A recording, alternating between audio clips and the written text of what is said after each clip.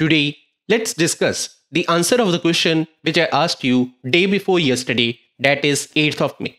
So on that day, I asked you this question. This is just making usage of a switch case. And then in order to help you, I gave you these 6 options also. Now many of you said that since the input is 6, correct answer is going to be turtle. Others said that since break statement is not available, so correct answer will be turtle and alligator. But trust me, none of these is the correct answer. And here, the real correct answer is none of the above.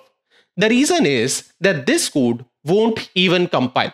In order to prove my point, I will copy this complete code from here and then I'm going to paste the same code here. Now I will take my cursor here and you can see the error message is a switch expression should have a default case. The reason is this is not our normal switch case.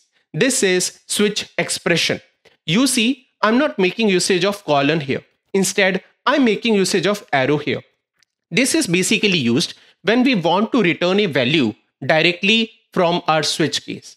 Here, the rule is that we don't need to provide the break statement because we are directly returning the value.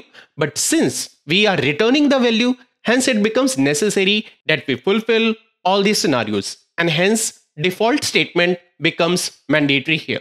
If you want to know more about this, then you just need to watch my yesterday's video because there I have covered in detail about the evolution of switch case in Java.